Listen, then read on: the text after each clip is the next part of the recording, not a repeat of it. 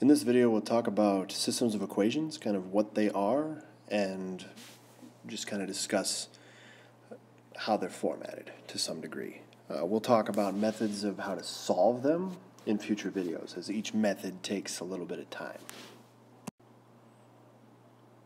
So the first question is, what is a system of equations? And a system of equations is just simply if I have two equations with two variables, or more variables even.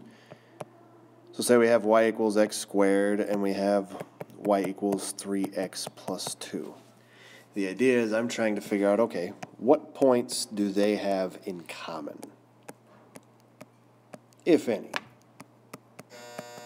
So like in this case, we have a quadratic, which x squared looks kind of like this.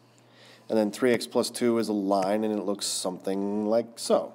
So it makes sense that there are some points of intersection, these points that we're looking for right here.